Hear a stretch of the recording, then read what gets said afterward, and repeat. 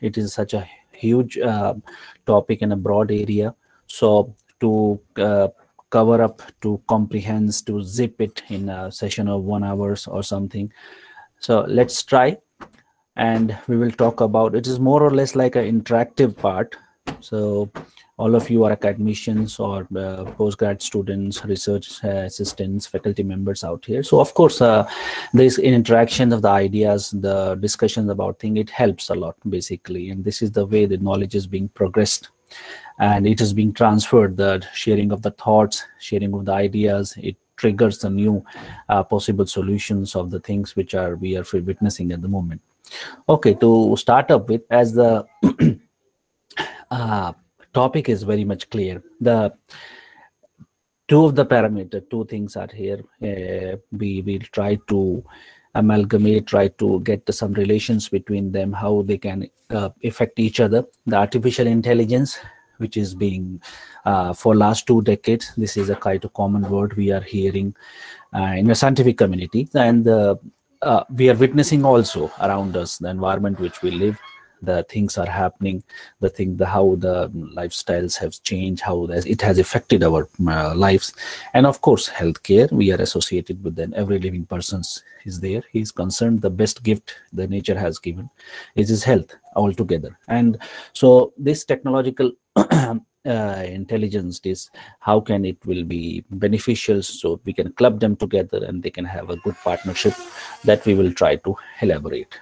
So definitely a lot of definitions are here, so I just pick up the slides to get some momentum about this one. So this is the state of the harmony of your body, your mind, your spirit. No matter how much other things we have got, advancement we make, until and unless we have a good health and mind and body, we can't enjoy the environment around us. We can't interact fully with the people around us. We can't deliver our 100% from the body around us. Okay, whether it is a sportsman or a worker or the person who is working in a house, the children's all together. So to deliver them their best, to deliver them their 100%, to come up with the productive ideas, to come up with the productive values, to give something to contribute to the society, contribute to the scientific community, contribute to the educational community, to their family members. The first thing it is required out here, that your health, your body and mind and spirit should have good coordinations, and they should be 100% out here, right? And the problem what we have got, okay, that lifestyle have changed over the last 20, 30, 40 years. We have witnessed so much things. You might have also experienced out here due to the changing of the lifestyles. A lot of different things, a lot of the different you can say the disease have come up out here, that we are only you can say responsible. The physical activity have reduced in our daily lifestyle. The interaction with the machines have increased. You're spending too much time in front of the machine. The sitting posture is also important nowadays. Whether it is the students, for the last 8 months, we are seeing this due to this COVID. Now the classes are being held online. So posture, the students are sitting all together for 8 hours, 6 hours, and then sitting postures, their workout is affected. So that's all have influence on that together.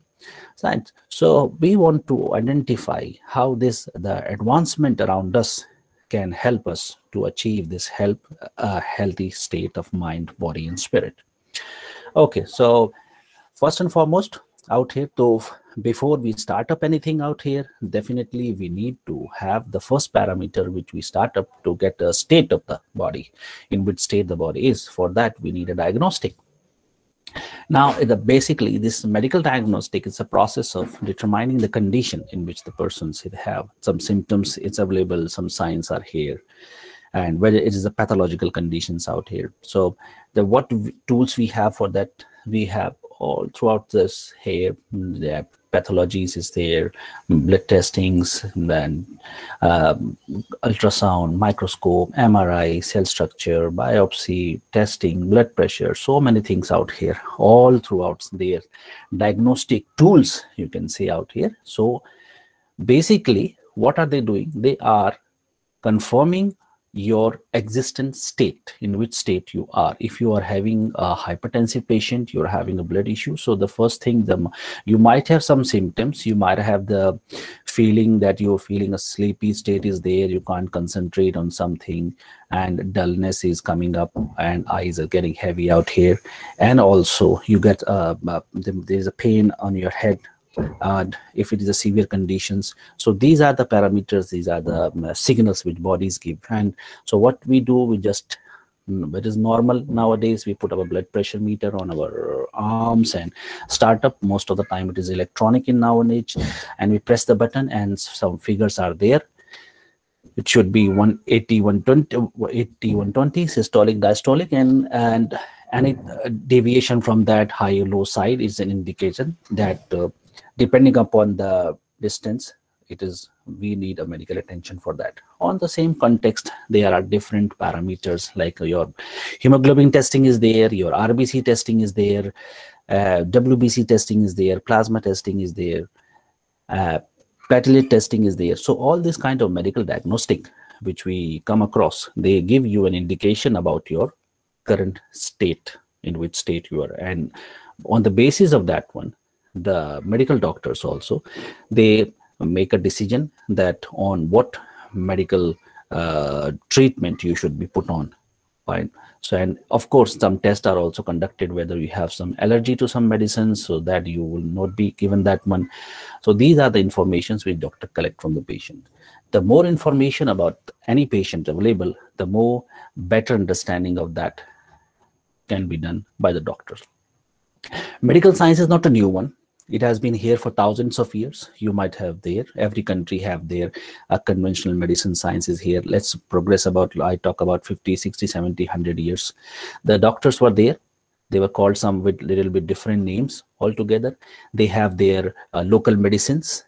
They were treating the patient. They were not having these kind of tools, but yes, some kind of other senses were here. The pulse was checked just by placing the hand on the patient hand, and with the pulsating pulse, they were able to diagnose some kind of information, and they diagnose accordingly, and the patient were treated, not effectively, but yes, it was working altogether. So medical science was there for about thousands of years. People were getting treated, but it has evolved as we had, with the technological development, with the technological advancement, what has been taking place altogether. So it has evolved. Now all around us, we saw the industrial revolution was there, we witnessed that one, then globalization was there, then IT revolutions came up. Now all these technological changes which were happening all around us, they were also affecting the life of, and also they were having effect in the medical science as well. And the first effect in the medical sciences were having, the diagnostic was getting improved. The diagnostic of the patient, it was getting improved day by day altogether. New tools were coming up here. The sharing of the data was possible out here. The doctors were getting the patient monitoring, 24/7 monitoring was made possible altogether with this the technological advancement.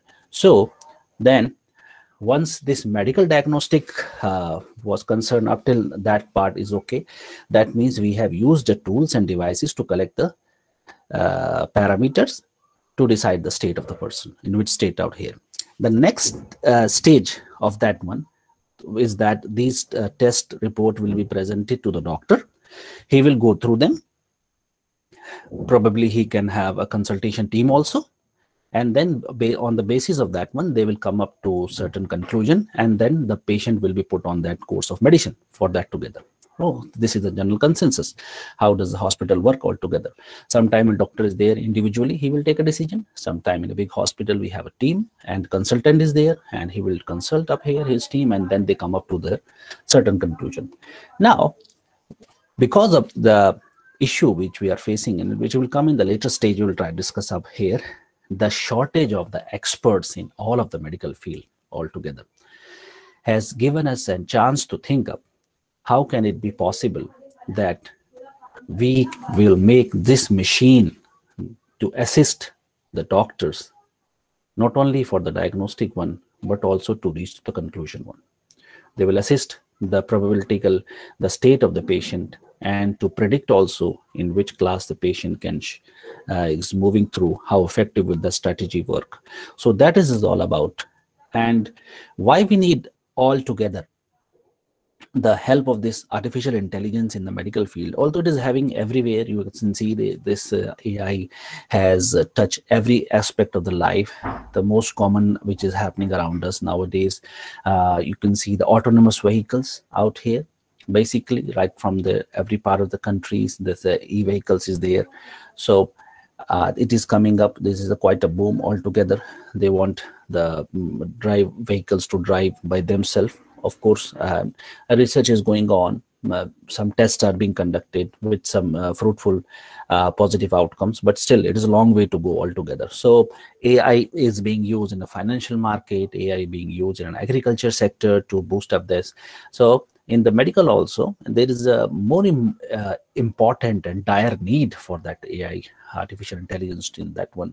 And why is that one? Because there is a data which we present is here from Medicities 2016, that the diagnostic error, of course, when human being is involved in any part, no matter how good or experienced they are bound the errors to happen. It's because some reason or the other. That's a big list to be discussing upon.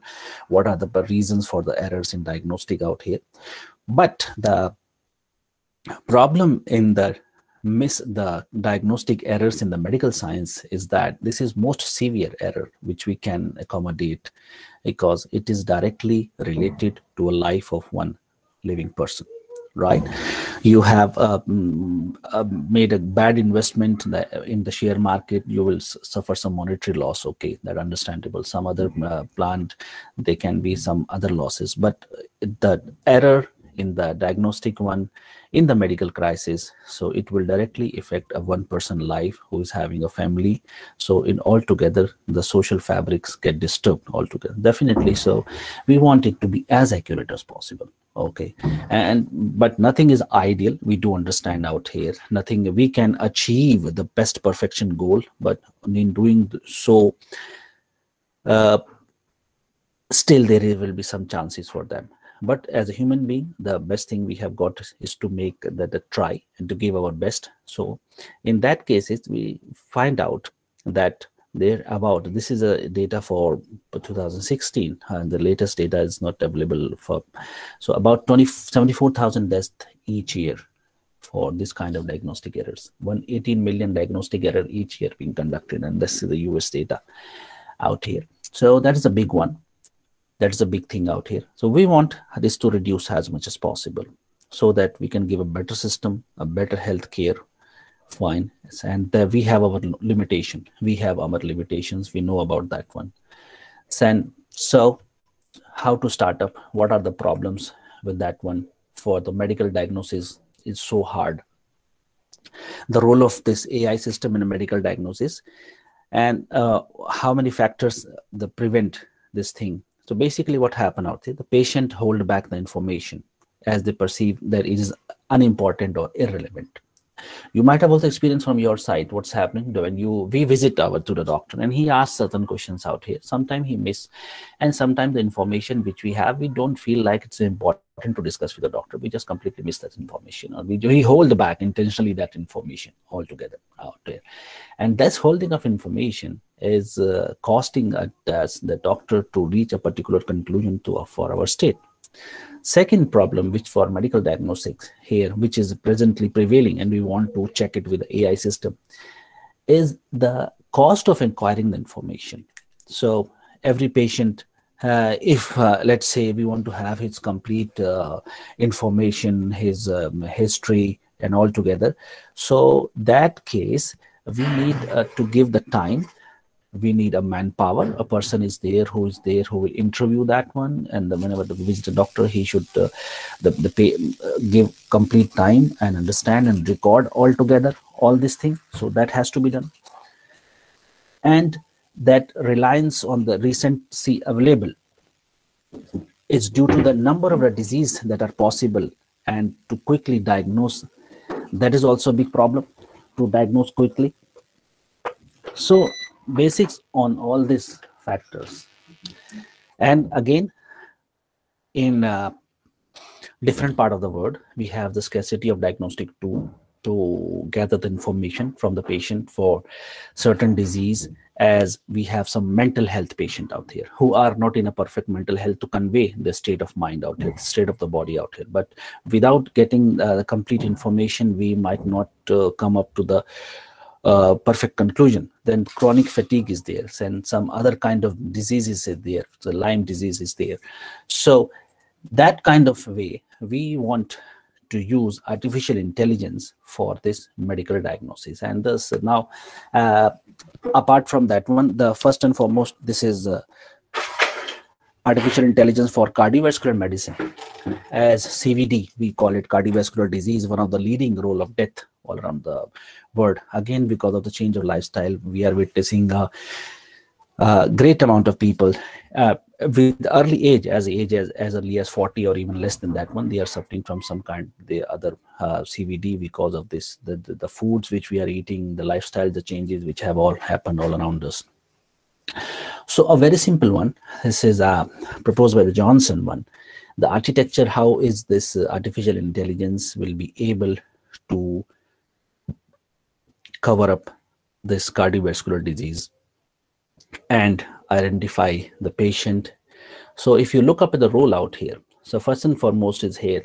Again, we can't do, or none of them can do anything without a diagnostic tool. Of course, once a patient is having any kind of CVD, so the first and foremost, the non-invasive method to get to that person is electrocardiogram. Either will be ambulatory one or with a 12-lead, the clinical one. So that ECG is done with the patient, and we get some signals all together. PQRS, QRS segment here, and long one. It is a complete one. It can be a minute ECG, half an hour, 60, 1 hour ECG, or doctor sometimes feels like they can go for a long, the 1 day or 2 day ECG altogether. Now, on the basis of that one, and some other tests will be conducted, they are supposed to identify the state of the patient, non-invasive way, and then if they find out certain things, certain arrhythmia conditions are prevailing in that one, then accordingly the patient will be, is it a condition of a right bundle branch block, LBB is there, atrial flutter is there, paced beat is there, or any kind of conditions are here. So what will happen?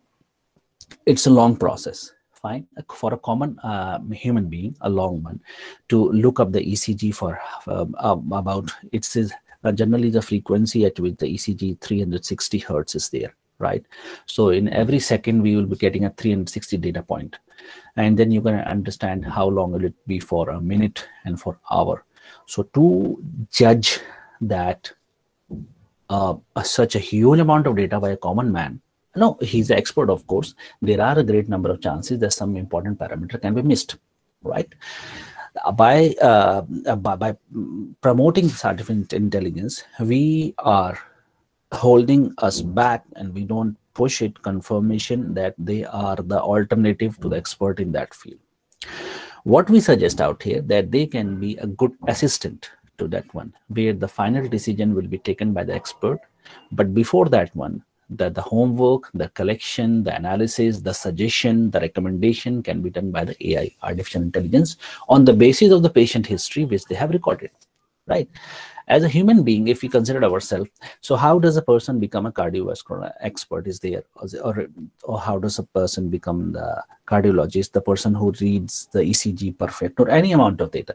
So one thing is that they understand these technical terms, or like you are an engineering student, so you are understanding some technical terms during the course of your studies. You are understanding the new terms, the technical terms, their fundamentals, which you are very much familiar for that one, right? And now once you come up from your educational environment to the industry one, you will witness the live data, the live process. From here, the experiences will you gain, the day-by-day experiences will make you enrich, and you will confirm it with the knowledge you have shared during your study time. And if there is any addition, or is there any confrontation for that one, that we have read that thing and it is happening, real life it is happening that way. So day by day our experience grow, and so is our knowledge, right? And our knowledge is also growing and things we become habitual. And the same thing is also happening like with this cardio, watching this ECG. They learn some parameters, they learn how to figure it out, and by the experience that we say that's a perfect doctor, he's a good doctor, he's a big name. So a big name has come with experience. He has treated so many patients, he has operated so many patient ECGs, he has seen numerous number of times. So that experience adds up with the discussion, right? And this additional experience with the new knowledge which he has gained, different people, different age group, different locations of the world, they have different parameters. So all these things, they are human intelligence. Okay, now our job and task is, for this is we are discussing for cardiovascular only, but this is the same principle we will be following in any kind of medical application, whether which is epileptic seizure detection is there or any other kind of medical application is there. The process will be more or less same. So we want this experienced doctor knowledge which he has gained through 40-50 years of experience, the case study which he has conducted, the information he has achieved, he has extracted. We want a machine to get as much as possible so that it can be a good assistant. This is our task, right? This AI, that AI diagnostic. So that when a new patient comes, on the basis of the knowledge which the machine has acquired, just like a human beings are acquiring that one, it is in a better position to suggest an alternative or suggest the direction in which this treatment should go up, and leaving it up to the doctor to accept it, amend it, or reject it completely altogether out here. It can't force itself out there. Now the benefit for this what will happen out here, the diagnostic time will reduce, right? You are, as we have said, to visualize 30 minutes of ECG, 24 hours of ECG for a machine like we are having the high processing power with using like utilization of AIs, it will be a matter of few minutes, and before even less than that one, and the whole of the analysis will be done, and they are in the best position to identify the patient condition and advise to a doctor. Not only that one, the continuous monitoring can be done. Diagnostic here, they are we are having ambulatory ECG. Patient is there at the home and doing regular activity, and ECG other parameters are recorded. They are transferred to the doctor who is sitting about 1,000 miles from him, and he is witnessing the parameters. If everything is okay, any change in the parameter, he will just communicate with the patient to advise him to change it, his posture, to change his lifestyle, take the medicines altogether. So there are different application of them, numerous one. And then this again a roadmap for this clinical data generation for the natural language processing. Again, this machine learning, for we are using it, electronic data is there. So artificial intelligence is an umbrella terms which will having altogether many different fields are there, which we'll talk about later in this session. So the clinical decision making is important in here. Now the clinical decision making which we want the artificial intelligence to take place, it can't do it by itself until it has been trained on that thing, something.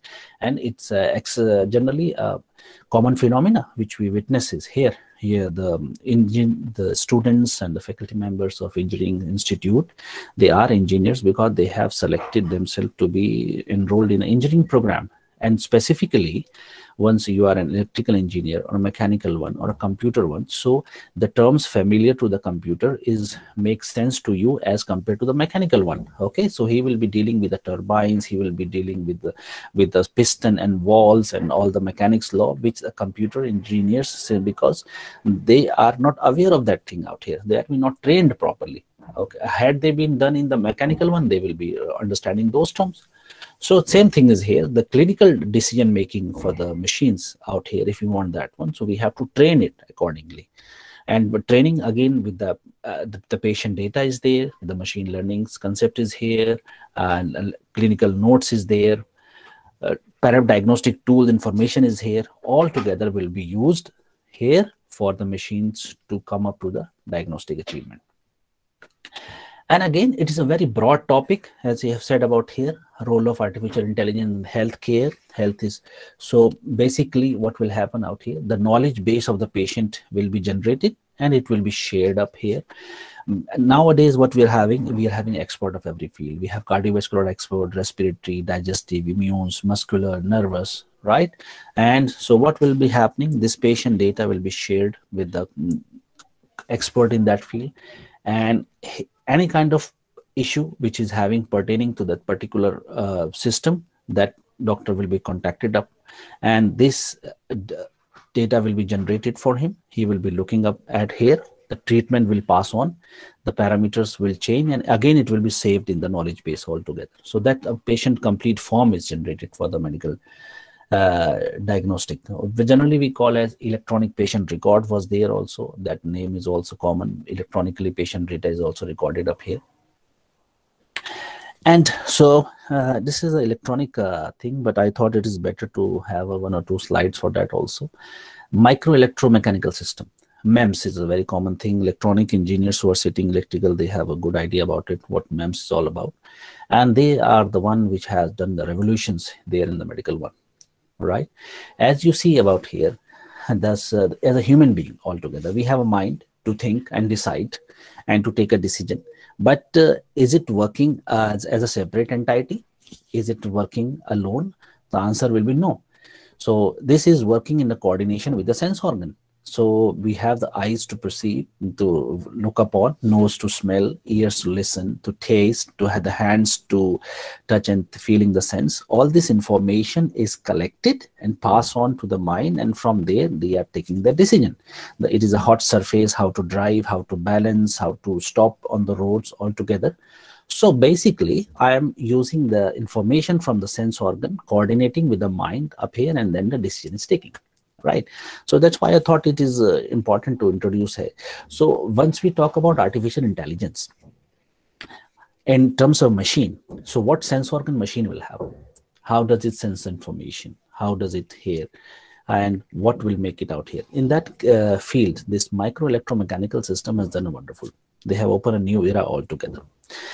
And invasive instrument, catheters, to doing the angioplasty of the patient altogether, and that this special thin like structure is there, and that it is injected up here in the nerves of the arteries which are blocked, going up here, it get opened up, and some other communication can also be maintained right throughout the body.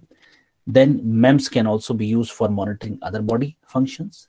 They are being used to have work as an implant, which will be there permanently implanted in the body for the data collection and other parameters and value analysis. So basically, generally, they are development for better and personalized medicine altogether, individual medicines here. This is have the wonderful, again, it is individually it will not work. So in a coordination with that one, medical MEMS, the Philips have done a lot of devices are here for the Philips one in micro electromechanical system, and these are the one which are sensing the information and which it will be used by the artificial intelligence. So basically, yes, they are IC integrated circuits which have a mechanical part also. So it is a chip micro, so details are very high about here. Yes, so what we were discussing about here, the simple applications for that one, which is called as body gateway. As we have said again, AI, when we talk about, it is not an individual thing. It is a coordinations of a lot of instruments and body itself and a lot of devices. They work together to achieve the healthcare state. So basically, this body gateway, if you look up here, this is a wearable device. And now what will happen? Again, this wearable device will have to measure some physiological parameters. In this case, what is here, this will be measuring your electrocardiogram, the heart rate, the breathing rate, and these rates or the signal, they have the information about the state of your body, right? Each ECG state, it gives the information about the state of your body, your palpation rates, your the PQRS segment, that a lot of information is hidden in that ECG. So It can also detect the person is moving, or is there any abnormal movement, that person is have fallen on the floor for old person. Then this data which is being recorded up here, and it will set up an alarm which can be sent up by the Bluetooth is there, or any other internet gateway is there to the hospital control room out here, so the body gateway. And then basis on the data which is being received by the server, they will compare it, the program will run it, the algorithm will run all together, and they can come up to the conclusion that what kind of patient attention is needed. Is it a severe case, we should attend it immediately, the emergency to be done, or we can contact the patient to advise him for the further course of medicine, or we can call the patient to the clinic. As a lot of opportunity options are there for that one. So this is one example how this micro MEMS, then electronics, and this sensors along with the AI will be used up here. One part is there. Then another very interesting things is happening up here in the medical field, in the healthcare system, with using the artificial intelligence, is the brain computer interface, or we generally call it as a BCI. So it's not a new idea. Computers to communicate, it is being done for a long time. But direct interface between the human mind and the technology, without any touch, without any sense, just by thinking power, activating the neuron, and that message should be converted into the machine. Now that is a really interesting thing out here.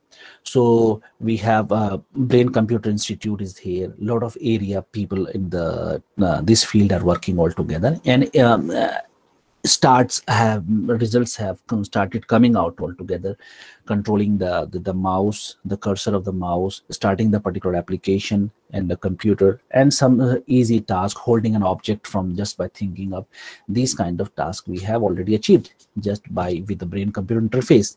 And that is a good breakthrough if you understand, take a closer look at that one. Without any perceiving, without any command, or by moving our limbs or anything, just by thinking in our mind, we are able to perform some kind of physical activities also together. The machines will be able to do that, and we give the instruction. So what will happen? How is it going to affect in the healthcare one? And for the special kind of patient which have a neurological disease or disorder, nervous system, they can it take away the patient ability to speak or to move, interact meaningfully with the people, environment. So this kind of brain computer interface backed by the artificial intelligence, it can restore this fundamental experience.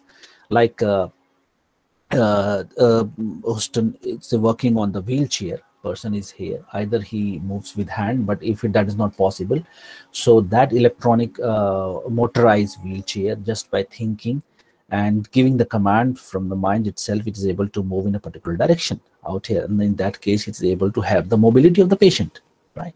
So these kind of brain BC, it is a huge failure in itself, and a lot of scope is there for that one to work in the brain computer interface. Then the next generation radiology tools, and we complete up here. This is not a new one. MRI machines are from some time, X-rays are old things, scanners are here.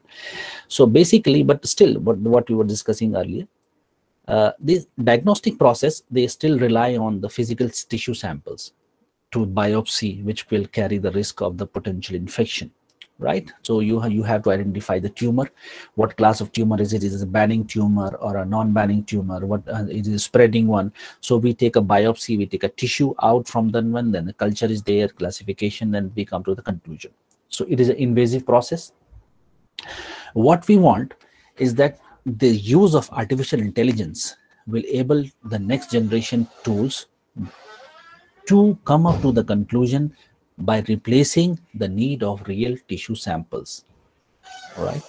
So what we want up here, we can call it as a virtual biopsy. Just by having a high resolution images altogether, it is able to come up to the conclusion, come up with a confirm answer as close as possible what we can do with the real biopsy out here. Non-invasive one. We are having here a non-invasive one. So if that is the case is up here, then definitely it is a more convenient format also. And angiography is here. Angiography, if you have a little idea about here to understand the blockage on the arteries. It is invasive one. Syringes and needle is inserted either by in the arms or in the lower abdomen side up here, and then it is going past over, and the camera is connected all together. You will see what is the blockage condition of the arteries. Now we are having, and non-invasive angiography altogether is available for a patient which is not a severe case and a young at a good age. So doctors now are recommending, and we are getting a promising result also. Okay, now it is not common for all of the patient, but yes, for some of them it is a good technology, an idea to come up for that one. In this case is a non-invasive method is there. Patients are a bit more relaxed rather than having an invasive method. So, and another very great advantage of this artificial intelligence for healthcare is that this technology advancement will help to mitigate, to lower the impact for those regions or the developing countries where there is a scarcity of the doctor, experts are few, the labs are few. So come up here.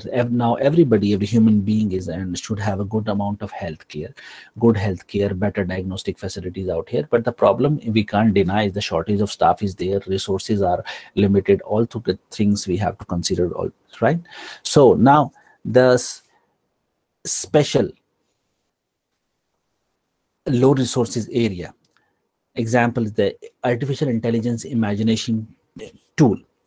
They can screen the X-ray for the sign of TB, and which have a level of accuracy comparable to the human being. And so the X-ray is being done here, which a technical man was here, but we don't have a radiologist to read it properly. So this machine has been transferred. The machine have the database. It is trained, and it is understanding already that this patient is having a true positive case for the TB, and they can advise the doctor on the basis of that one, so that doctor can give him the immediate attention. Fine. So in the low resources area, this artificial intelligence will again help to cover up the shortage of the trained staff, which is generally prevailing in most of the part of the world. Then pathology results, as we have said, all the decision in healthcare are based on the pathology. Somewhere between 70 to 75% of the data from patient collected are from the pathology. So the accurate answer we get from this, the right diagnostic, we will be there in a better position. So then AI will be in a better opportunity to make a decision on the basis of the data which they have got from the pathology up here. The high quality data, the more close data, the more accurate data, the more better AI, artificial intelligence, can suggest the patient condition. So as we have discussed about here, this cardiovascular disease, they have generally we will be talking two things up here. That's what we are doing at our university and the AI system. That's CVD, if generally we call it here. Among 80% of the death in low and middle income countries, amongst equally for men and women, are due to cardiovascular disease. And about this is the WHO data which we are sharing, that around about they have this 2030, 23.3 million people will be affected by that. So what is the reason about for that? That most of the individuals, they remain unaware for the symptoms of heart attack, or they dismiss them without giving any concentration, without giving any thought about that thing out. They just take it lightly, a casual approach they adopt here. So what we design, what we plan for that one is that we have a mechanism for data acquisition, then the signal processing to be done automatically, and the pattern recognition. Pattern recognition, when we talk about, again, there are several important features, important hidden information in an ECG, which expert, once they look at the ECG, they find out, okay, this is a condition. We have several arrhythmia or abnormal ECG beats are here, which can be identified by the person who's having a good expert about together here. What we want that expert knowledge work to be done by the machine. Once this ECG is acquired, signal processing is done automatically, and then machine analyzing the data, recommend that this patient is having a high risk patient, a low risk patient, or the minimum risk patient, and he should visit the doctor or some kind of mechanism which doctor contact him as soon as possible. So this is one of the applications, and this is the work already been happening all around here, and there is a lot of scope in this one. So it has to be very effective. Techniques are here, neural networks are being used in that one, support vector machines are being used, K-means clustering are used in this thing, and a lot of machine learning techniques are here. Now we have deep learning tools are also being used up here. But definitely, again, every technology, every technique has the pro and cons for that one. So we need that result to be as accurate as possible, at the same time as fast as possible, right? Two things are here, because the patient life matters, and we have sometimes we have very few minutes to take a decision altogether. So a system which is very accurate but it's taking a long time to come up to the decision, it will not be supported by the medical one. They want a decision to be quick enough. Fine. So, and something to be as accurate also. So two things we have to keep in consideration when we select a system. It should be fast and it should be accurate, both the things, and we have to maintain a balance between that two. So yes, this is a little biological one. So the electrical system of the heart, we have those sinoatrial nodes, then AV node, which is located how the electrical signal is being originated. This is a real pacemaker, the natural pacemaker of the heart, which is conducting, and because of the passage of the signal, the contraction and relaxation of the heart muscles take place, upper chamber and the lower chamber all together. And this is a coordinated effort. Involuntary muscles are here right from the day child is born till this last day. This machine continuously works, pumping the blood 24/7. A most important machine, anything has happened, any problem associated with the heart have a direct influence on the health of the patient. And it affects the other part also, the high blood pressure patient, hypertensive patient. The first thing which will get affected will be the kidney function will be affected altogether. The kidney functions here, and there are chances, and there is a data that high blood pressure, hypertensive patient can have a medical history to be getting a diabetic also at the later stages altogether. So system in one are related, interrelated to each other once we. So definitely it is important to have this check and cure up as soon as earlier as possible. And for that one, this independent component analysis method is being used. Although, as we have discussed, there are so many things, methods and technology being used up here. When we were there in Salford University in Manchester, we have. So basically in this one, this is an advanced format of, you might have heard about this principal component analysis, in which the principal components which are perpendicular to each other are being taken out for feature reduction. In this independent component analysis, this is the method to finding the underlying factor, the independent factor, the statistically independent and non-Gaussian one. And so ECG, they are being used. Basically, they are ideally suitable for electroencephalogram, EEG out here, in which we are having around about 80 to 120 or 200 electrodes placed on our head, and they are recording the brain signal. And some noise will also be there. Definitely, you can't escape from that. Some electrode will be catching up the noise. So we have to identify that thing and cancel it out here. So with this is independent component analysis is most suitable in identifying. Either you design the filter for that one, that is one option out here. But for filtering design, you should be having a clear information about the noise response.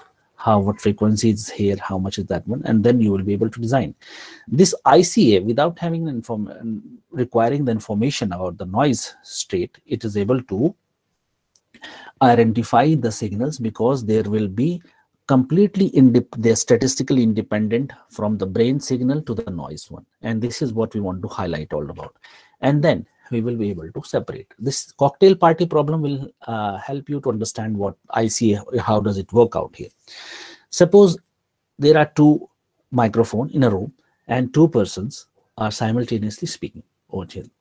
So the recording in this, each of the microphone will be partially from the speaker 1 and speaker 2 out. And this partially, when I say, it will depend upon the proximity of the speaker 1 from the microphone 1, and the proximity of the speaker 2 also from microphone 2. And this number is not limited to 2. It can be more than 2 speakers and more than 2 microphones are available.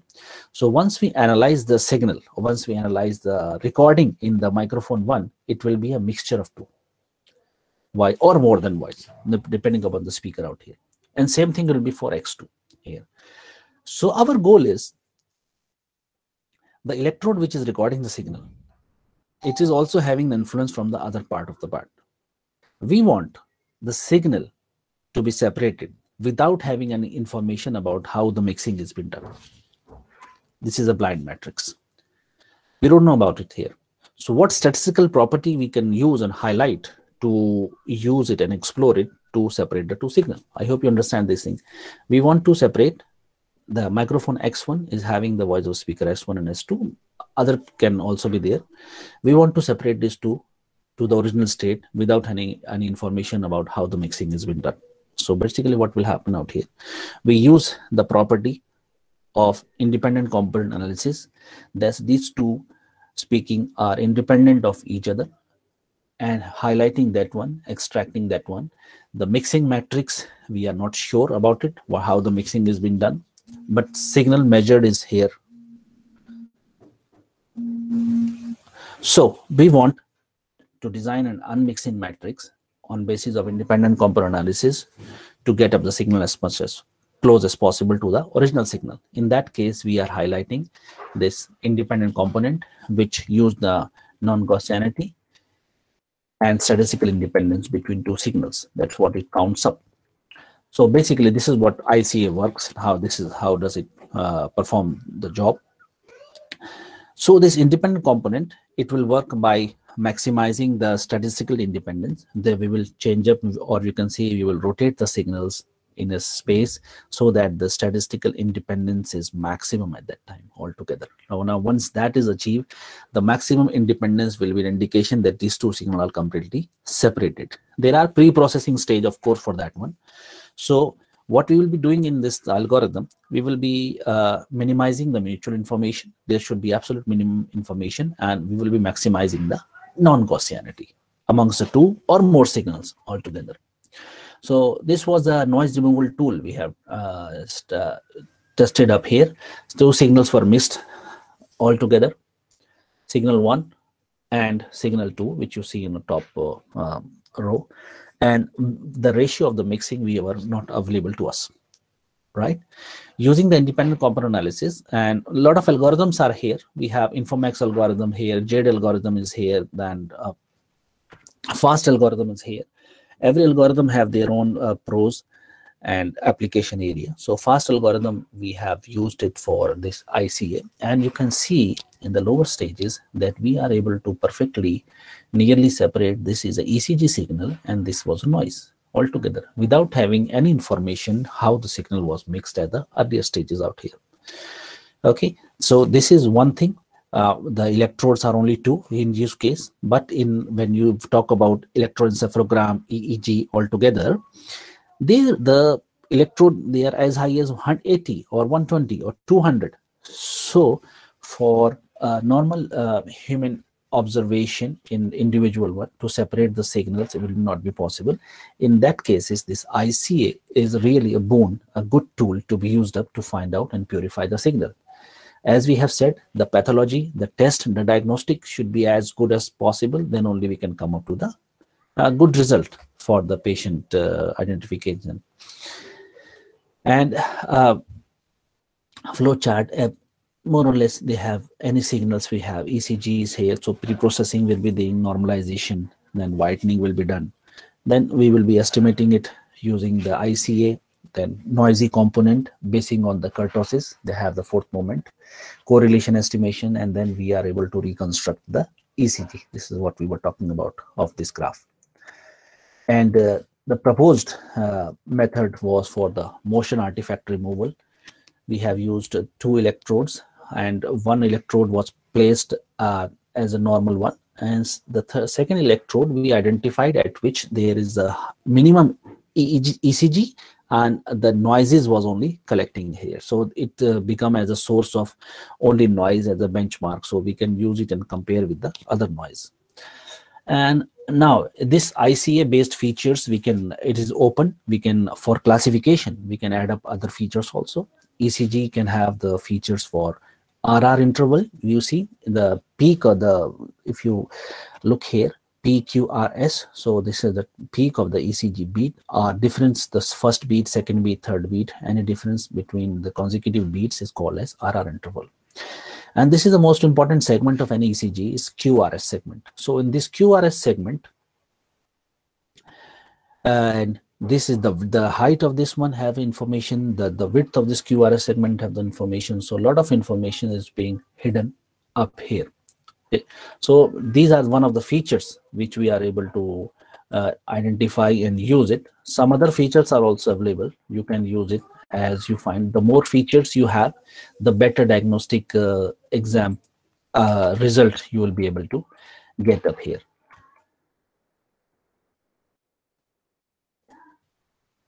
Right. Yes.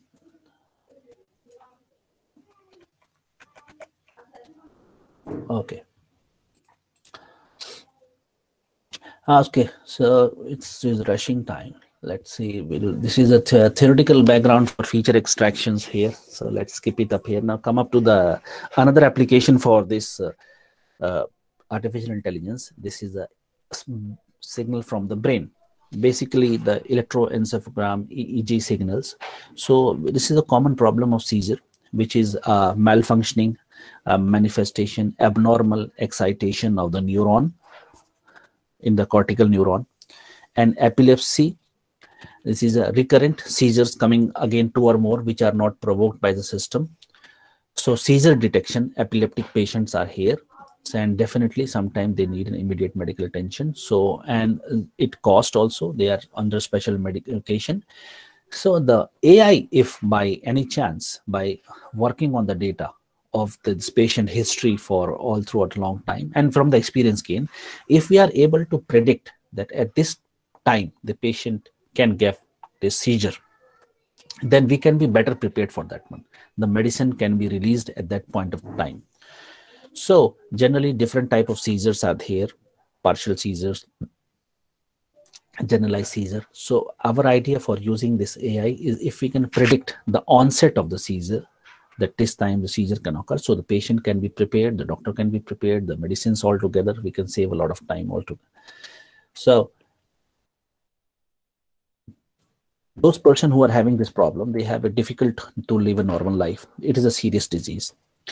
They can be driving, who are having, and they get a seizure. So at that moment, it is a risk, danger to their life also, to the person who are sitting with them, to the person who are walking on the roads also. Other conditions are also associated. There can be a consequence of accident, fall, drowning, suicide, any kind of things out here. We want the AI signals systems to use the signals, to use the information to predict the seizure as accurate as possible, so that the person can be better prepared for that one. And they are random. Sometimes they occur at in set time, sometime for particular activity he is doing, sometime he is doing some extra stress to his brain, or sometime randomly at any given time they can occur all together. So methodology again for this one, we have feature extraction, as we have seen in this ECG part. They have time domain feature, then a multivariate signal is there. We can have wavelet based features, find time and frequency based feature. So a lot of information is hidden in this signal, and it's a huge one. So that we can talk about. It is a huge way, as we have said, time was so much is all happening all around us for the AI. So how to start up, we will let's see, we will talk about some case study as well, what is happening around here. AI is a broad branch, it is umbrella terms. 1945-50 started up here, machine learning, big data, all together they are part of this AI, right? So we'll talk about this expert system basically out here, and how does this is a part of the AI. So how can the expert system, they can help us to be a supportive and decision making system. What decision making means, I am able to use this expert system. The computer can learn just like the expert, a normal human being who learn, and it can guide me. It can advise me. It can recommend the expert to the field. We have already existing expert system. This is not a new thing. Stanford, they come up with the as early as in 1970s, they were coming up with expert system for medical purpose, for exploration purpose, for financial market. So there are a lot of expert systems they are existing and they are being used here. And why we are selecting here, these are some limited one, but list is very vast. Emotions, efficiency, memory limitations, there nothing as such, security, considering all the fact out here. How does it work? So basically, if we have to define the human intelligence, and we want the same thing to be machine. So basically, the ability to learn and understand, to solve problem, and to make decision, right? This is what we call intelligent. You are here, you are you are a technical community member. You have ability to learn things, what you is being taught to you. You understand the problem, you understand in your own context, and you try to solve some problem based on your understanding. And for that one, you have to make a decision. So this is a complete, you can say a one of the definition for the intelligence. Now we want this kind of same ability to be performed by the machine, right? They should be able to learn from the experience. They should be understand. They should be able to solve the problem and make a decision altogether. This is what AI. So the can machine think is an important question out here. So the answers cannot be easy to just say yes or no. It is a typical, quite a complicated one. So a lot of works has been here, and we will just skip up. So this is an intimation game. Those who are computer engineering student out here, they know about Alan Turing, who come up with the computer machinery and intelligence about 50 years ago. He proposed the benchmark, how to understand the intelligence with. So he put up a imitation game that if some machine, we claim that it is to be a true artificial intelligence, it should be able to pass this benchmark for Turing imitation games out here. So you can refer it out here. But up till now, we don't have any pure AI system available who can pass this benchmark for that one. So how are they related? We come up to the real conclusion to start up. Yes, we have talked about this earlier, why medical diagnostic is hard. And now, yes, so this we want to highlight. As we have said, the expert, a real expert, he has a knowledge. Basically, he has a theoretical knowledge, a practical understanding, and all throughout the time he has acquired his knowledge out here. Now, anyone can be an expert if he have the knowledge for both facts and rules. And for that area, he will be a knowledgeable person. We understand that one. So in this expert system, which is a part of AI, how are we going to tell the machine to perform the particular task? The easiest way is that we have some rules. And definitely we have rules. A simple example there in front of you. A child as early as when she goes to school, they know how to cross the light. And we want them to know as soon as possible that once it is red, you should stop the vehicle. It is green, we should make a go. And in between, a yellow amber is here. So be ready for that one. So anybody which have this information, they can easily move on the road following the traffic signal. Right, and we will say that this person is knowledgeable. He know how to travel on the road. He know how to obey the road traffic rules. And somebody who breaks the rules, so he will put his life also in danger, and the life of the other people who are walking also in the danger one. So and we want the same thing to the machine to work. Let's see, we have autonomous robot. So it should move on the road. The camera is there, sensing is there, so they sense the red light and it should stop. Green, it should make a go out here. So one form of the knowledge which can be transferred from the human to the machine is rules, right? So the person who are making that robot or the machine, like autonomous car we are witnessing nowadays, so they have this information that we have to stop, we have to maintain a distance, we have to follow the speed limit, and we have to maintain a side distance, front, back, also distance between side vehicles also. When we take a turn, we should indicators, everything is being informed in the form of rules. The machine has been taught that they has to follow that particular rules. So this is the one form of the knowledge we can inculcate into the machine in the form of rules. That's why it's called rule-based system or expert system. So again, we'll try to quickly cover up this there and different ways. So like it was here, if then is the best way to represent the knowledge. If some condition are met, then this should be the outcome here. So relations, the rules can show us the relations, the recommendations, the directions, the strategy, the heuristic approach. There are a lot of options here. So in the rule-based expert system, who are the main players? Now there are 5 team members. Expert system we are designing up here. So first and foremost, it is a domain expert, right? The person who has the knowledge of the particular domain. He is the one who has acquired this knowledge through his experiences altogether. And now we want this expert system to behave as the way in which the domain expert. For this one, we will be having a knowledge engineer who is the central part of the central player of the team. So he knows how to extract the knowledge from the domain expert in the form of rules, because the machine is a binary machine. It understands zeros and one. Everything has to be coded. So whatever the information, if I say like it's not, the tea is hot, but I can still drink it. So this doesn't make a clear sense. I'm talking about something vague. You are saying hot at the same time, but you can drink it also. The transformer is overloaded, but still you can work for a while. So machine don't understand these kind of, it has to be in a binary state, either 0 or 1. Either you are right or you are wrong.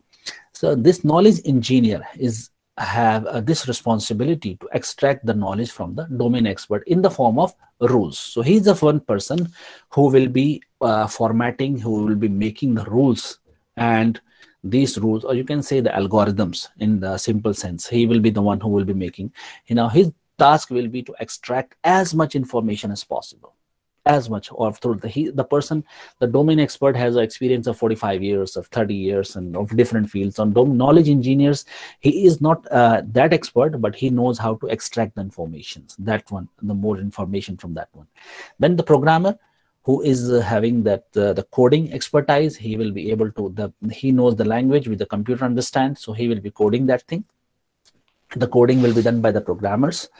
And of course, the project manager who is supervising the resource management is there, the timely delivery of the project is there. So he's the top player of that one. And then the last one is end user, me and you, who are going to use this, the system for together. So basic generally the teams are much, you can expand it as much as possible. Different things are add up here, but in the expert system, more or less, there are 5 key players altogether, depending upon the size of the system we are working all together. And then, yes, of course, we have talked about this thing. So the rules are being produced, production system models, and then the system, they are checked with the facts. So complete structure of this rule-based system comes out to be on this one, that we have the facts, the database. Just let's say if we talk about in terms of the medical perspective out here. So in the database, the patient has done the pathology. So he has done the CBC complete. So we have got the information about RBC, WBC, platelet count, hemoglobins all together. We have done the thyroid test. We have done our renal function test. We have done the glucose test. We have done the average glucose test. So all these facts are available in the database, right? Those tests, what we have done. Now in the knowledge-based system, which we say if then, here the expert rules are here. So now the rules triggering if the blood pressure, have you measured? Is it in the database? Yes, it was there in the database, right? Okay. So how much was the blood pressure? Blood pressure was 95. Okay. If blood pressure was more than 80 and such parameter, then definitely the patient is hypertensive and he has to fulfill this condition. And so it will be categorized separately, right? Then it's reverse, it is having a lower BPK, the sugar measurement, the hemoglobin measurement. So all kind of rules are being done here. They will match up with the fact which is there in the database, and with the inference engine, where we will combine the rules and the fact with the explanation facility. It can have an external database also to support some argument, to take the help from the other database.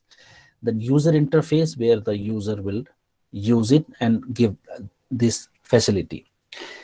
Second interface which is being provided is called as a developer interface. A developer interface, those who nowadays everybody is using this smartphone, you can understand there is a developer mode in your mobile. Some of you who have rooted your mobile, they understand that this is not for everybody. Those who are expert and those who know how to play with that one, they want a new operating system, some different framework to be installed, so they know. So you have to activate the developer interface, and after activating, you can overcome, you can superimpose a new operating system on your mobile, a different one, a frame one, and you can do a different task altogether. So these kind of features they have introduced above. First, it is a characteristics for this expert system that once, and what is the use of that one? Because of this developer interface, this expert system, they can enhance themselves, right? They can enhance themselves. They have software update, they can update it here. So new things will come. The knowledge engineer and expert will update the rules, they will amend the rules, they will increase the rules, and then we will be having the system performance will be done in a better way.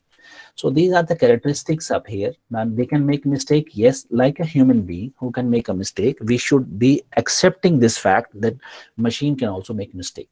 Even no matter how much artificial intelligence perfection we achieve, definitely there is a chance, and that the mistakes can be made up here. And we have to make it as much small as possible. These are the rules, forward chaining and backward chaining rules up here. So this is a little bit how you proceed with the rules for that one, because time is not permitting up here. So let's come up to the case study, what we have done about here. So it will make up here. The expert system is nothing of a completely theoretical concept also.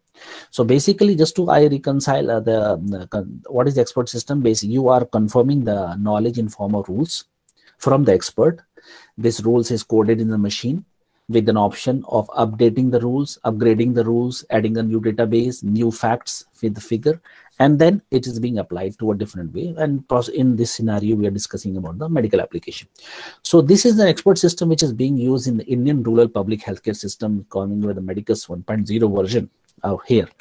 So basically, as we have considered this healthcare system in any kind of developing country, the misdiagnosis is there, poor diagnosis, and especially in the rural area. We are talking about in the rural perspective, the doctors, they are definitely they have their own priorities. They don't want to live in the rural areas, and the salaries might be an issue, some other things out here. So experts in the rural area, they are not that much easily available. The connectivity of the roads are sometimes it is a big problem due to some severe weather is there, flooding is there, any other part, power outage is there, some other part. So if poor infrastructure is here, then in the rural parts, the equipments are not also that high cost. So what happened, that health record cannot be maintained up here. So the healthcare system, so there's, let's say the X-ray machine is there, but the expert there is no qualified radiologist to attend that thing out here. So we want that rule-based system is there, system is existing out here. And with the advancement in the diagnostic tools, we will see that now we are getting a miniaturization of all the testing. You see the blood sugar test can be done easily at home also. This is also highly accurate as compared, and same with the standard with what we do in the hospital altogether. With the blood pressure maintained, the pulse oximeter. So some parameters, the tools, diagnostic tools are getting small and small. People are getting used in their daily basis out here, right? So using that one, we are able to use this and improve the public healthcare system for the rural area, where the machine has been trained with the diagnostic information of the patient record is maintained centrally, and any kind of a problem, let's say ECG was done, patient was done in the ECG in the hospital, in the rural one, and automatically the diagnostic on basis of the history and on the basis of the previous training, the system recommend that this is a high risk patient. So immediately the doctor can advise him to consult the special facility. And a low risk patient, he can treat with the medicine part altogether. So in this case, we have saved the time of the patient also, and the number of the doctor, which was a shortage up here, we have overcome that one. So the collection of the data, the processing, the result have altogether have modified to a workflow, and we have saved the life. That complete information is being recorded, which can be used for other patient as well. Benefits are huge. We are witnessing that one. The India is a big country out here. The populations of different area, different languages of, we have 27, 28 regional languages also. So communicating with the doctors, medical expert, telemedicine facility, they are all being handled up here by this Medicus expert system.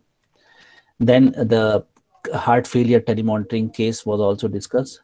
And okay, yeah, this is recently also the expert system for COVID, which we are witnessing up here. You will see out here to nowadays, it is a serious issue because of this whole of this year from last March. In fact, in this March, the shutdown was there in different part of the world, and we are still witnessing the shutdown in most of the Europe and America and this Asia and India as well. So patient, we are waiting for this vaccination to come up.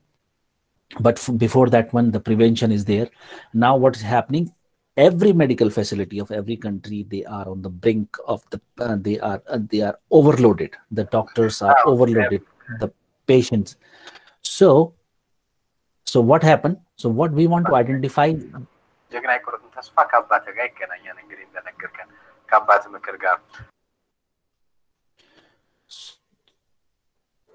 So we want to identify the high risk patient, which we can attend, right? We want to attend the high risk patient first and foremost. So what happened? Now, either we put up the human, again, the manpower to ask everybody the symptoms, and they tell up, they come up with the one, and then we decide on the basis of that one. Again, the person will make a decision. So what happened? We created a simple rule-based system. Then clinical parameters are added. The person can himself do that one. The short answers will be asked altogether, and then basis of on this one, a recommendation will be followed up. So that whether the patient is high risk, he should be attended, or it is a low risk patient for that one. So this is quite easily, effectively used also, we are being using up here. And this expert system, as we have said, they are not a new thing. Their Dendral Mycin was from the Stanford University. They have already used up here Prospector, this peer expert system to lungs cancer. So they are using it all together for a long time. And this rule-based system for disease diagnostic, again, a rule-based system, diagnostic center for the rural base, they have come up with this malaria, TB, breast cancer, cholera, fever. So the patient ID is created, electronic health record is kept up, and then the different diagnostic information is being stored. And then on the basis of the questions and answers, the rule-based, the patient, the system is able to recommend the doctor about the state of the patient for the future course of medication.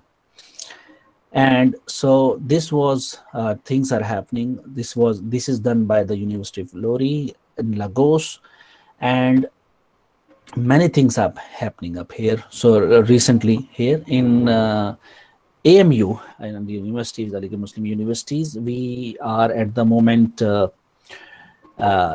dealing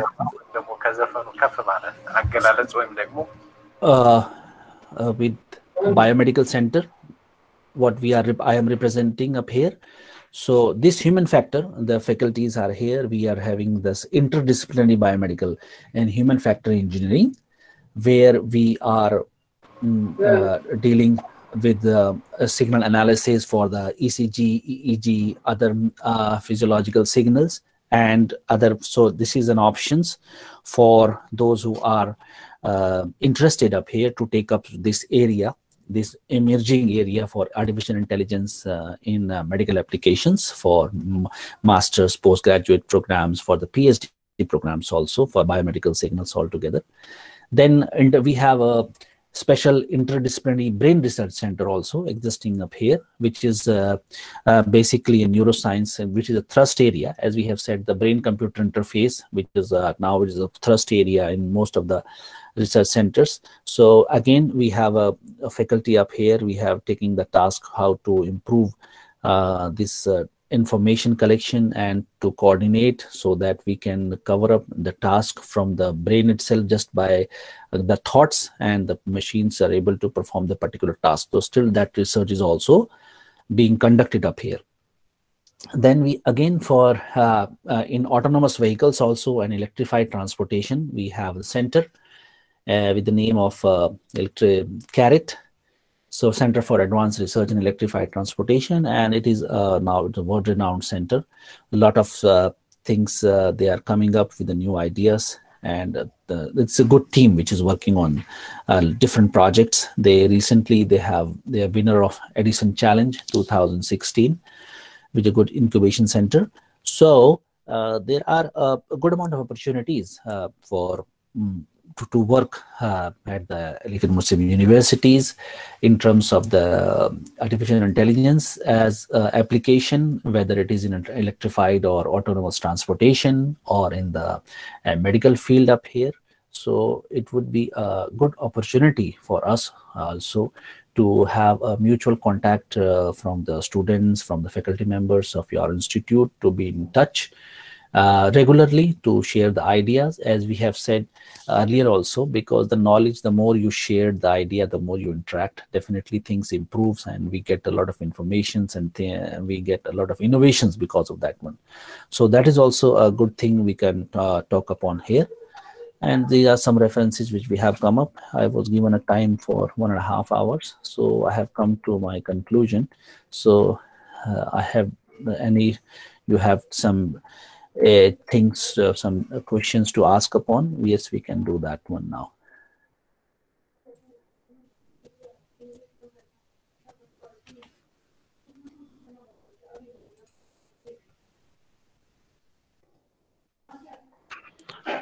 Okay, Dr. Mohammed Safras, thank you for your great and nice presentation. Thank you. I hope the participants, we all gathered the good information from this session. And all the participants, you please fill the feedback with the correct email as well as proper information. And Dr. Sarfraz, we like to have to say the thanks for this great session from you. In Thank future, you, Dr. Rajesh. yeah, if in future, surely we will communicate with you regarding upcoming any new things. You please cooperate with us. Thank you for your great time to spend this. Yes, yes, of course, Dr. Rajesh, and it was a good interaction also. And as we have discussed lastly, that it will be good if we have some kind of interaction and coordination between the research community. So definitely the student from both sides gain from that one, and these kind of events help also to a good extent, the exchange of ideas. So definitely it will be good if you come up with some kind of mechanism where we can interact in 6 months or once in a year. So we can come up with the new things can be discussed. Some student we can have collaborative understanding. The people can take up research here also. So that option is also open. So we would like to have a good academic partnership with our institute. That is a good Thank you thing. so much for your nice presentation and cooperation, sir. Sir, please, can you see the chat box there? Write some questions for you. If your time permits, you please make a look for these questions Okay. in chat box. Okay, right. I am there. So, right, Zavdi, happy. So nowadays AI is becoming and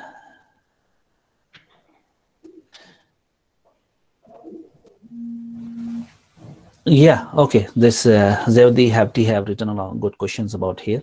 Definitely, as the prevailing condition is here, this COVID-19 cases, and the one form of the diagnosis, because basically what is happening, this is affecting the patient, the breathing issue, respiration rate are severely affected upon here, and that is the cause of the death also in many patients, especially in the old age patient. Now, if we want the AI to help us here, so as we have said, the first thing will be diagnostic tool. AI can't do anything without that one. So first diagnostic, either you go for a CT scan or X-ray. Of course, CT scan can give you a very high resolution images as compared to the X-ray, but if you have that one thing. Now, once you have got the images up here, if you see up here in COVID patient, what we having here, the normal X-ray patient and the COVID patient, there are some features which are available and which are, you can say, the parameter check.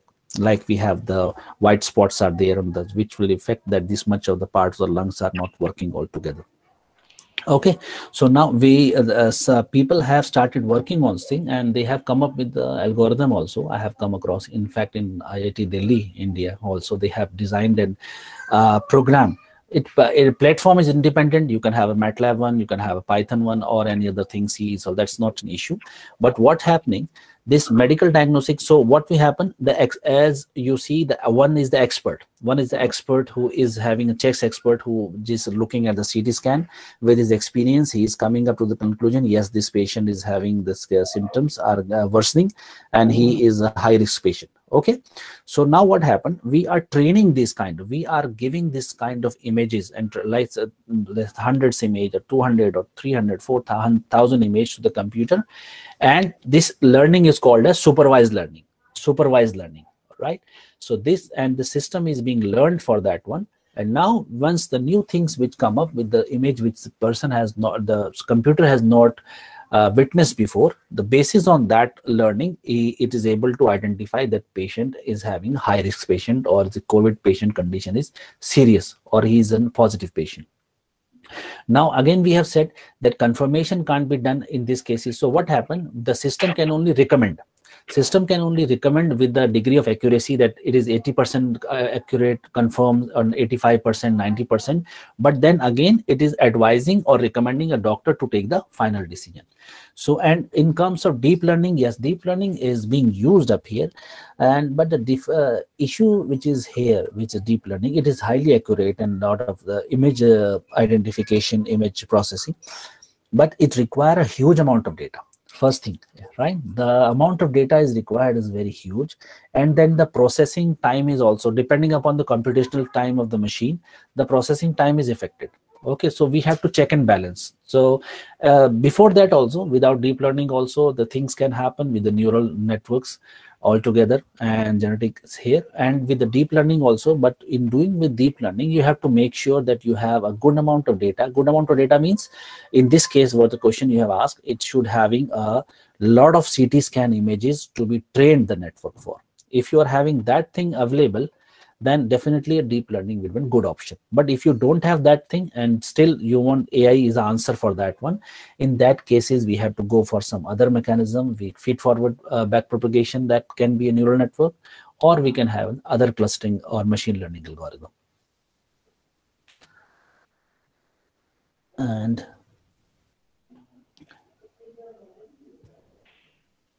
can we put trust on diagnosis system by AI, which also programming language? Yes, this is the important thing, how far we can go in putting up our belief that AI is a thing out here. You see, once we talk about this AI altogether, we should remember that there is a good amount of involvement, that there are basically, if you say three big factors altogether. First is volume of the data, as we have said. Good amount of volume, good training is there. Second, V is the velocity of the data, the speed at which data is coming and data is generated. It's a speed, I means it should be able to get a new data every time, right? A new data, a fresh data, which is at not witnessed. So the training will be accordingly altogether. Then the third issue will be the variety of the data. As we have seen, the diversity of the CT scan for particular ethnic group will be different, CT scan for that one. So these kind of diversity of the data should allow more features, and that can in turn increase the generalizability and the potentially the accuracy of the model. So definitely we have to put it into the consideration, and this is the important thing out here, that once we come up with the medicines and all together, it have a defect from the different ethnic group, also different peoples under here.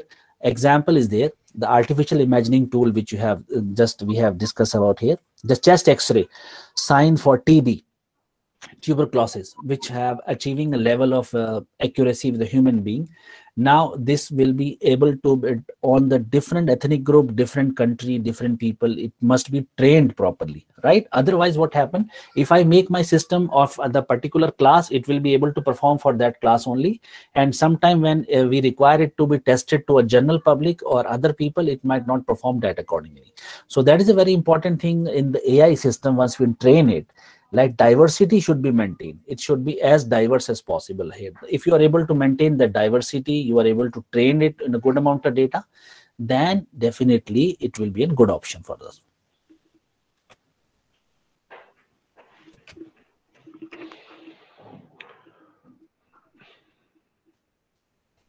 So I think that was done.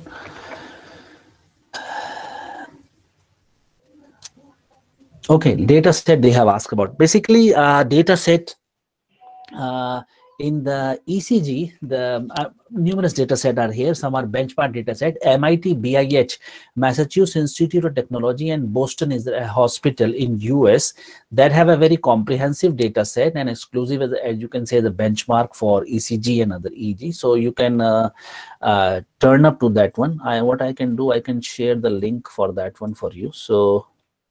So you can have that. From there, you can take up the. That is an issue once we come up with this PhysioNet. So this is a website. You can have a lot of benchmark data set for ECG and EEG to be.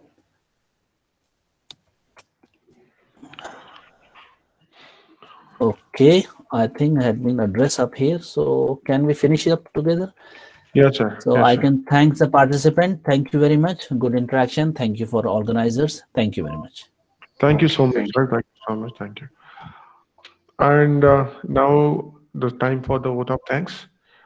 I like to say thank for our management and the school dean and associate deans and research associate deans and our program chair and Tatale and my uh, this program convener Dr. Misfin and program chair Dr. Biruk and my my co-coordinator and organizing secretary Dr. Sankita and other coordinators Dr. Wazi, Dr. Tipuswamy, Dr. Gopi Krishna. So we successfully completed two series. Actually, the already I told you the objective of this series is to share the knowledge of our faculty members from outside world to interact and collaboration, the sharing the knowledge between us.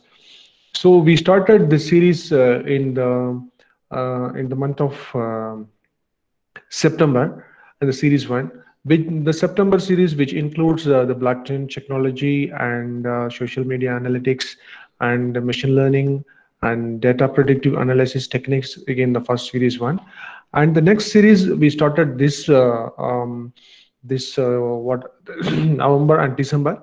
In this series, which includes the cloud computing with AWS and artificial intelligence in the healthcare, which one is we finished now, and the cloud-based e-learning and emotional processing and the speech using the speech and optimized machine learning and the software testing.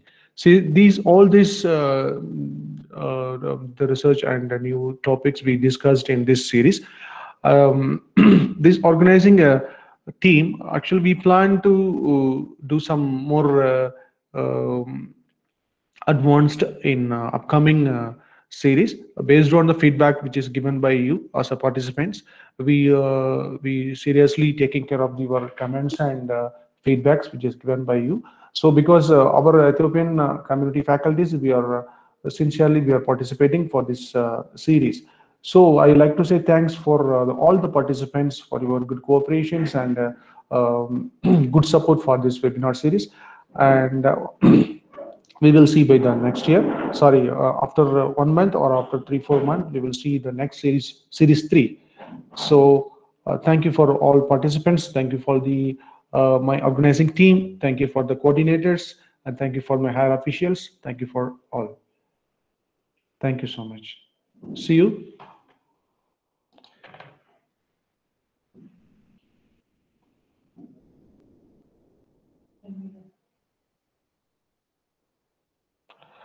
Dr. Masvin? Are you here, Dr. Masvin?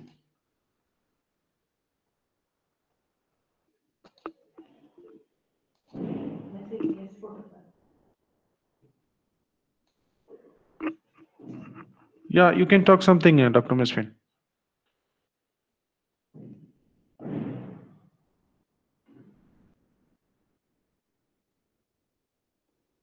Okay, okay, no problem. Thank you. Thank you, everybody. Thank you so much. See you in by the next series.